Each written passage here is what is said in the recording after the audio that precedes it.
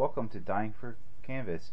Today I'll be going over the different items I use while creating art and giving my recommendations. First off, we will start off with this easel. I suggest getting a nice stable easel like this one. You could buy really cheap easels that are tripods, but those fall down, and I've had several fall down as I was working, and they're really flimsy.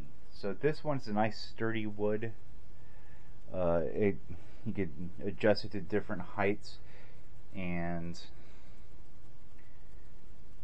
it has this nice shelf down here to keep all your stuff.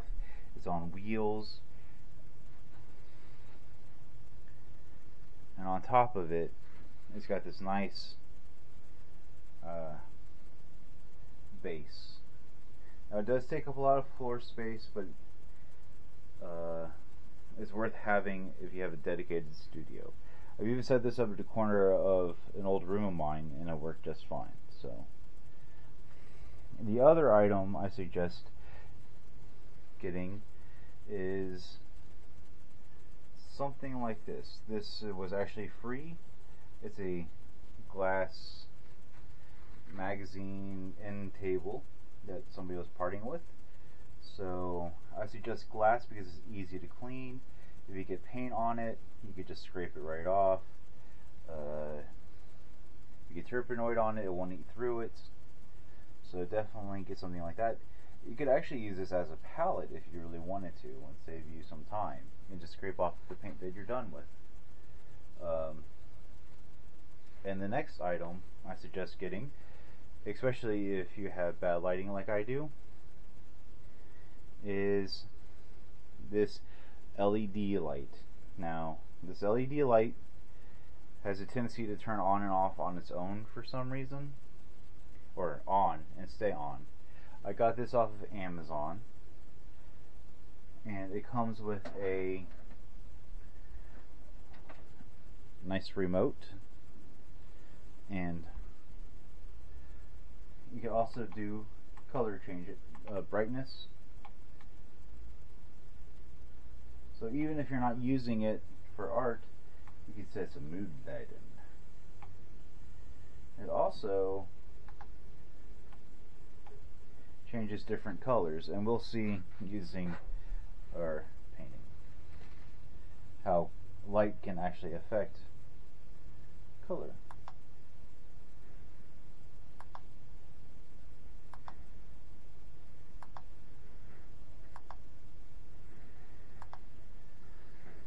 So if you're going to do that, I would suggest getting a strip and turning it off. So now we'll go into this big box of art supplies and why I suggest the items I do that I use. Okay. Alright, so welcome back. And so we just went through the tour of my studio. Like I said, I recommend a sturdy easel. I believe that easel was about $300 from Jerry's Artorama. I am not sponsored by Jerry's Artorama in any way. I think that light was $25 of Amazon, and I'm not sponsored by Amazon. All these are my own personal thoughts, my own reviews. A starting point for you. Again, I've accumulated all of this stuff over like 20 years. So, but I've gone through a lot of art stuff, and so these are just my recommendations, especially starting out. I don't try to say you need to buy $700 worth of product starting out. Get what you can. If you're starting out with painting or anything like that, start at the student level and you work your way up. You don't need the professional level. You need to learn your tool set first, and then gain that skill, understand your tools, and then go from there. So the first thing, and I'm sorry I don't have a picture of it, but you've seen me use stretch canvases. I use linen, and I like linen better than duck canvas, but duck canvas is cheap, especially with stretch. But if you're just starting out, and you've seen a lot of artists use it on, especially painting channels use it, is what is called basically it's a canvas board. Now you could buy a large amount of those canvas boards for relatively cheap. Those are great for studies, but I would not recommend them for final pieces. So if you're just doing like a facial study, lighting studies, something like that, that's great. Something that you don't want to hang up as a permanent thing. And they usually come in, I think standard size is size of a piece of paper, so it's 8 by 11, 8.5 by 11, and then it goes up from there, but they're usually never that big. Now canvas, you can get really small circular canvas all the way up to massive amounts, and you can stretch your own, or but within the art community, art's not taken seriously if it's not on stretch canvas. So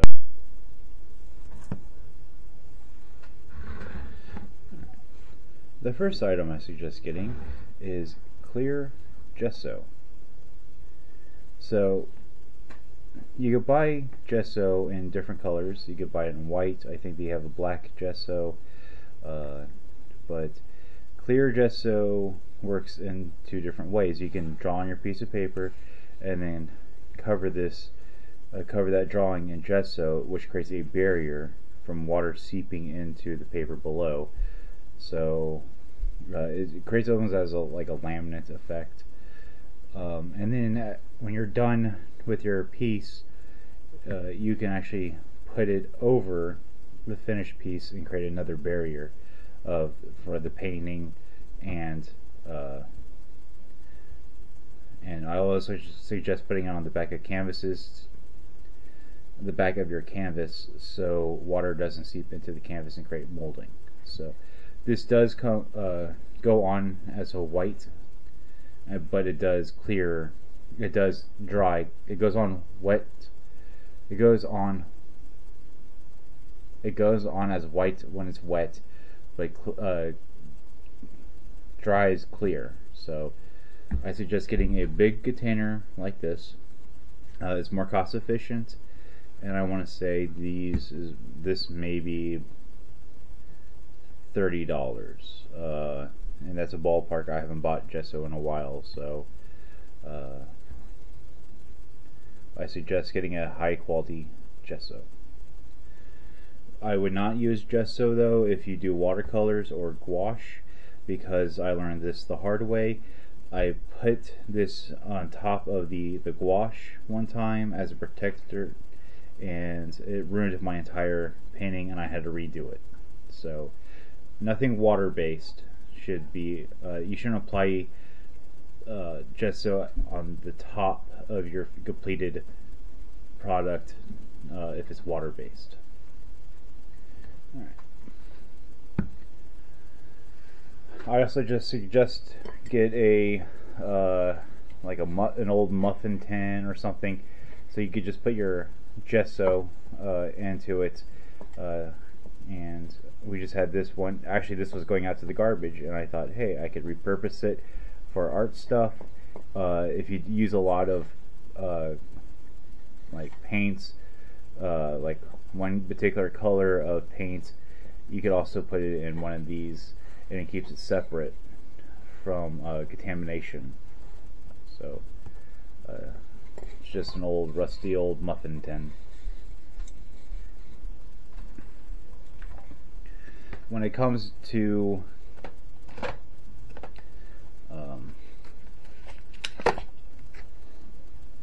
palettes, I suggest getting a disposable palette. These are relatively cheap, and this one is from Soho, which is a Jerry's Artorama brand. This is a 9 by 12. It's great for just paints in general. It's gray toned, and it has 40 coated sheets in it. And so the great thing about this, I know there's always the imagery of artists with wood palettes or stuff like that, but these are great just for workflow. Palettes get gross after a while. You want to switch over to another color, and you have paints all over the place on your palette. Instead of cleaning, you just rip it off, throw it away. This particular palette is a thicker paper and has a nice coating. I like the gray because the color stands out more. This is a Canson brand paper palette. It is 40 sheets, 9 by 12. At the time I bought it, it was $4.75, but they're thin and almost filmy, and I'm just not a huge fan of these. I want something a little bit thicker, and I think this one may have been $5, but you're also getting bigger, thicker product. I'm not, again, price points are not, I don't remember the price points. So those were palettes. You could also use glass, like I suggested when I was in the studio, like a glass top. You can literally scrape your paints as they dry off, and then that's resistant. So that's a economical way of having a palette that you could constantly use, and you don't have to spend extra money. I also suggest getting a apron. I got this. This was a Christmas present at Walmart. It's just a butcher's or baker's apron, just a thick canvas, and this will save your clothes from paint getting splattered on it. I would still suggest wearing clothes that you're not going to wear out in public, or like laundry day clothes or something like that. Just something you really don't care about. That holy t-shirt that you have in the back of your closet, or something like that.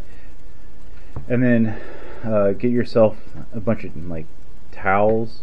Now this is an old tea towel that my mom was throwing out that I thought that I could reuse. It was just stained and stuff like that.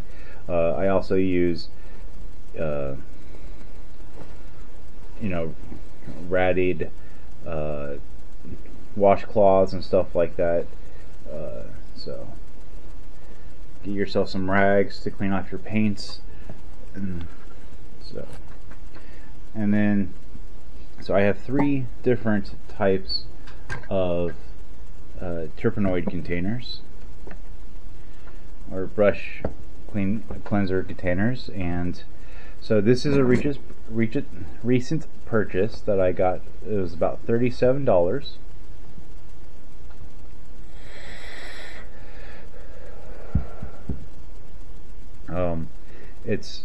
I'm pretty sure it says it's stainless steel. It's the Da Vinci brand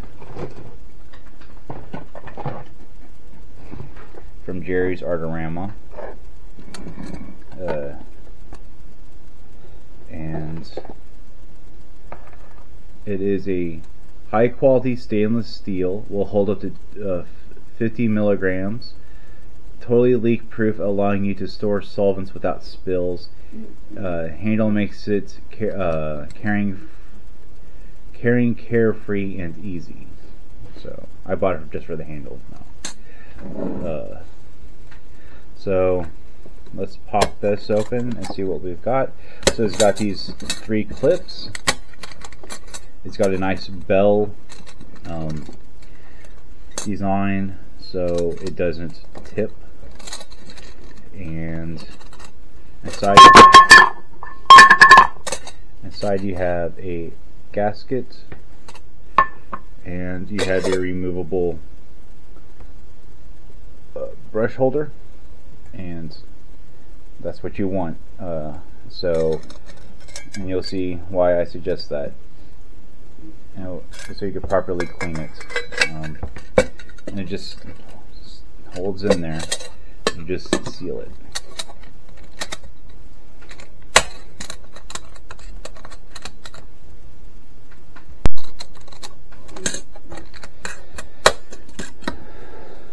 So this is my original one. This is an economic version, and as you can, I've had this for years. As you can see, it's pretty disgusting. It's hard to clean. The top is plastic, and as you can see, it's over time it has worn down and sort of divoted.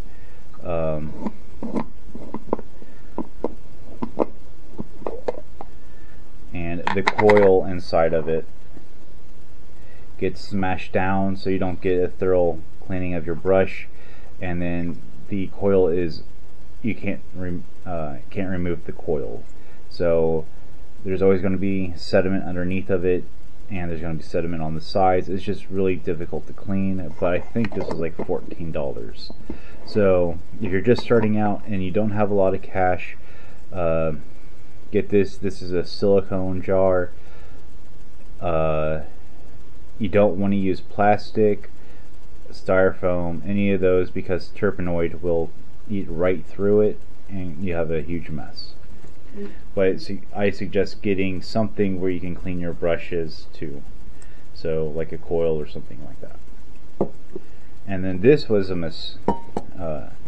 So always be careful of what you order on Amazon and make sure you look at the sizes. But I had a bigger one in college, and I'm not a big fan of these this type of container, because it is not size wise, but because of the straight up design. I've actually had these tip over. They're, somebody's bumped into it, it's tipped over.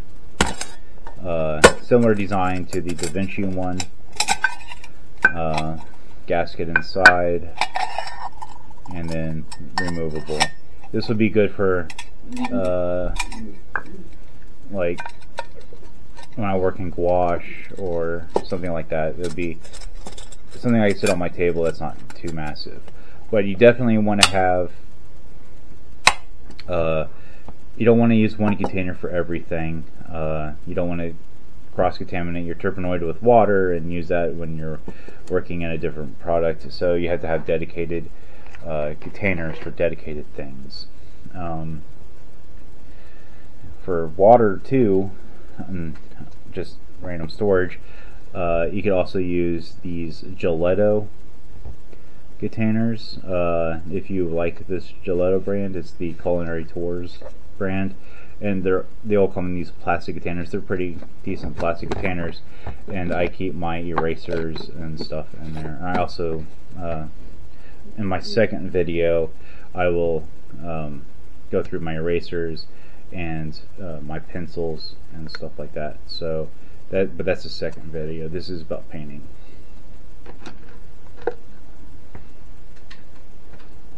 So the solvent you want to use, in my opinion, is odorless turpenoid. This is a turpentine synthetic, and turpentine is actually poisonous, and there's been some issues, so they've gone to a synthetic. You can't really find turpentine anymore, and when I started, you used turpentine. But you want to use the odorless because the odor does overtake you after a while, and it'll just stink up your house. I don't care how much ventilation you have. You just go with odorless turpenoid. I've used mineral spirits. I don't think it cleans as well as turpenoid does, and you can get these in various sizes for different price points.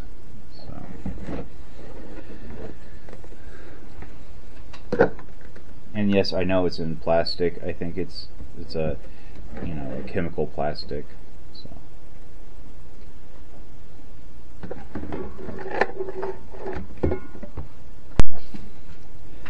the paintbrushes I prefer to use are Mongoose hair paintbrushes. Now these are expensive paintbrush,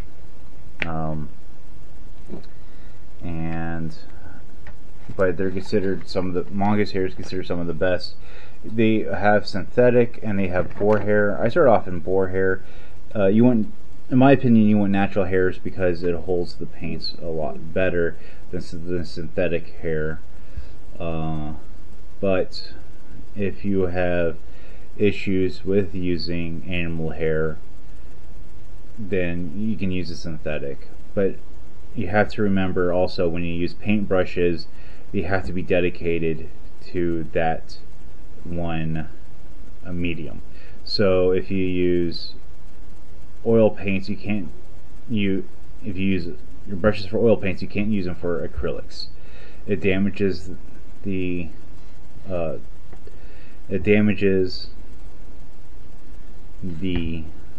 bristles, and you're gonna have to repair them. So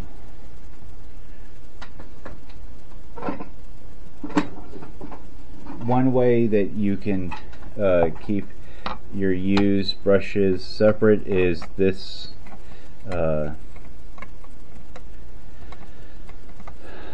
brush stand, and as you can see, it is sectioned off.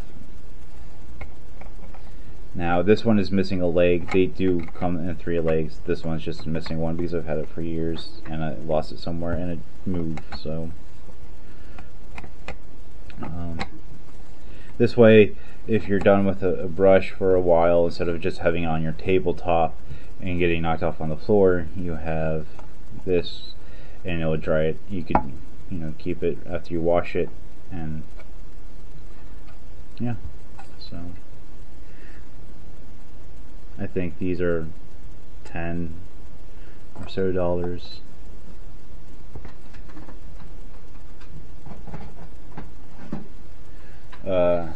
One of my preferred, so in between actual physical washings and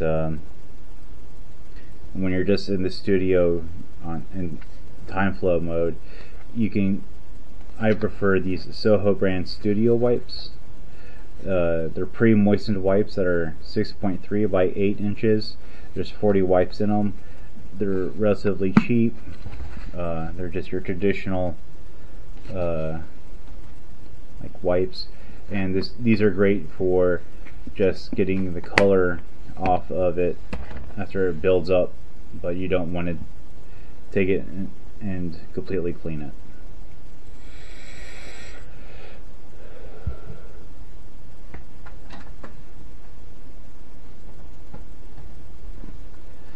And so when I first started out painting, a lot of people said, well, just use turpentine to thin out your paints. Well, through years of doing that and research, I found out that that is not good for the paints because it actually breaks the bonds, which can cause yellowing to the canvas and just aging and stuff like that. And you just want to avoid that as much as possible. So I use this artistic medium, or linseed oil. If you can find linseed oil, so linseed oil or this, and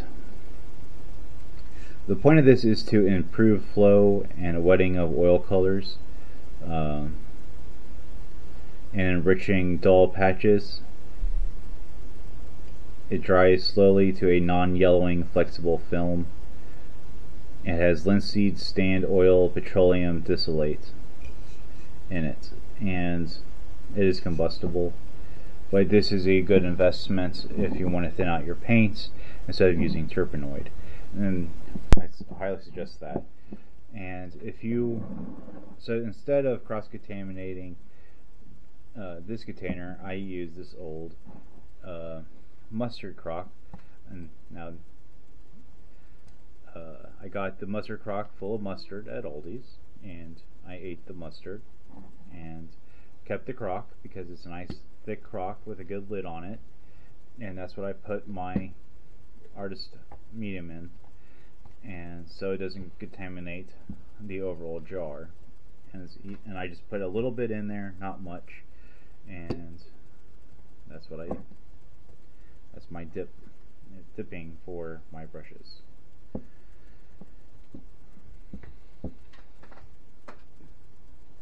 I used to actually use Now you could use plastic containers like this.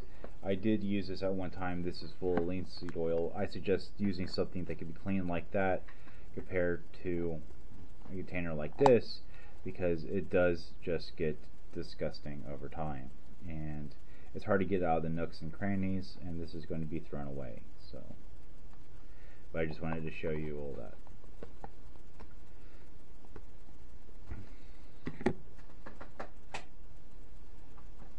Alright, now if you have brushes that you are currently not using, you want to store them upright. You don't want to put them down because they'll destroy the integrity of the brush. So, and this isn't actually an old, this was like a promotional container for some port, and I drank the port and I was like, I really like this metal container, and that's what I keep my brushes in. Also use, if you like want to do stars and stuff, instead of, you know, pinpointing the stars, or you could just use them as a splatter effect, is an old toothbrush. Now I suggest a firm brush compared to a soft brush, but you can use an old toothbrush, and you load it with paint, and you just use your finger and just do that, and it gives a nice little splatter effect.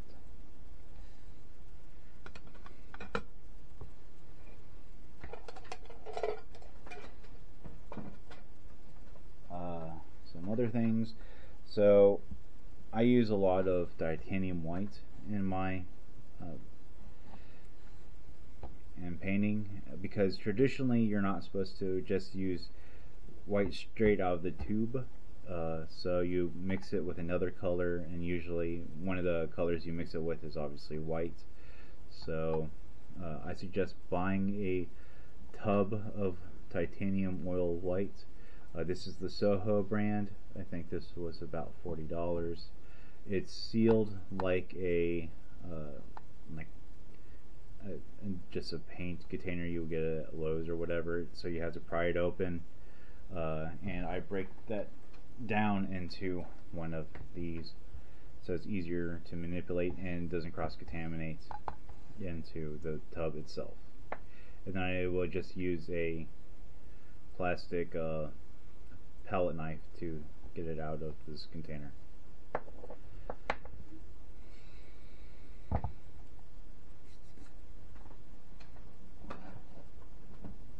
So I've always had a issue with tubes and never getting a way out, getting all the paint out of the tube. So my wife came up with a system to make my workflow a little bit easier. And so what she did is use these plastic containers that you get at Walmart, and wrote down the number, the brand, and what color they are into the plastic tube, and then that way the color is easily and you're not putting a lot of tubes to waste, or in some cases the lid sealing up and you can't open it. So, and she has what is called a key, and she tried to squeeze all these out, but I recently purchased this key to get all the tubes out, the paint out of the tubes, off of Amazon. And you just put you'll squeeze some of it out into this container, into these plastic containers, and then put your tube and rotate it and get the rest of it out. So, and that's, I think that was like 10 or 15, but this will save, especially like some colors like this yellow. I really didn't realize how little I had, so I just bought some more yellow. But it also helps you with judging how much paints you still have, because it's hard to do that in the tubes.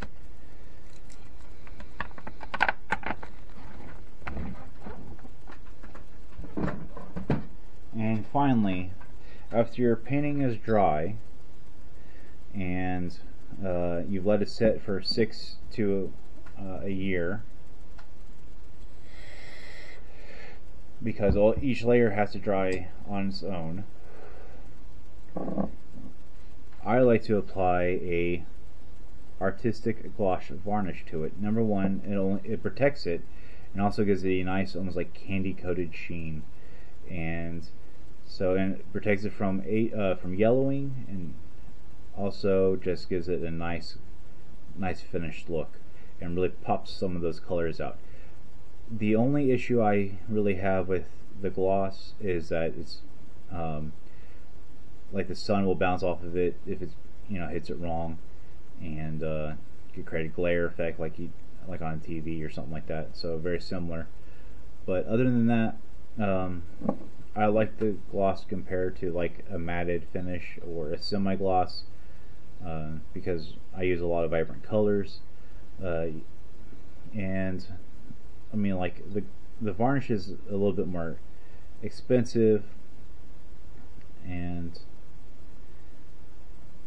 so this does not bloom. I suggest not getting blooming varnish unless that's the effect. And from my understanding what blooming is, and I've been having a hard time trying to figure out what blooming is, but basically over time a film will create, and like in a corner or something like that, and then it will sort of spread out, and that's what they call blooming. So unless you want that effect, I suggest getting a non-blooming varnish. And even here it says 6 to 12 months, and this is removable if you need to remove it.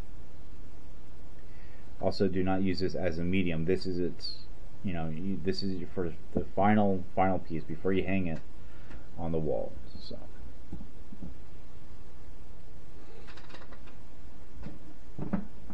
alright, that concludes the painting part. The second part we'll just go over random art stuff that I have that you can get for yourself, and just like sitting at your chair and drawing or whatever. So most of my art stuff comes from Jerry's. To me, they are Jerry's Artorama. They are a relatively good priced art store compared to other ones I've been to, or online retailers, and they're based out of North Carolina. They do have physical stores if you preferred that.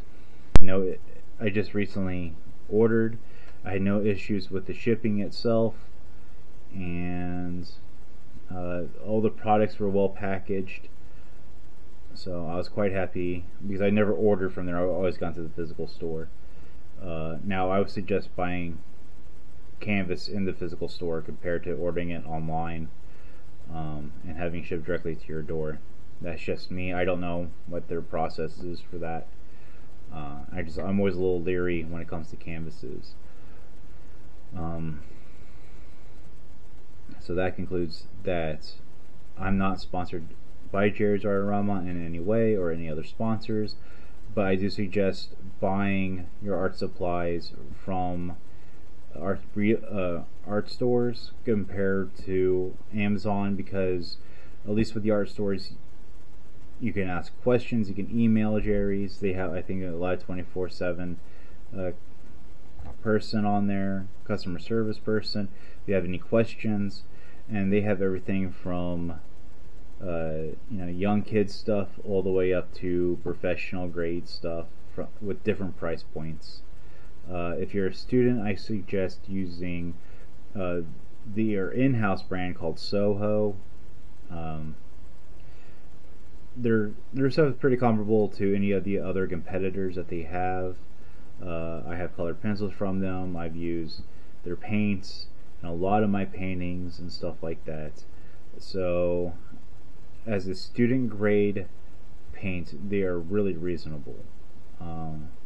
And that way you can also, and they also have kits. They have like oil painting kits, and then they have acrylic kits, and they actually have their own sort of like paint series kits. Jerry's is a pretty good company, and I like that Soho brand.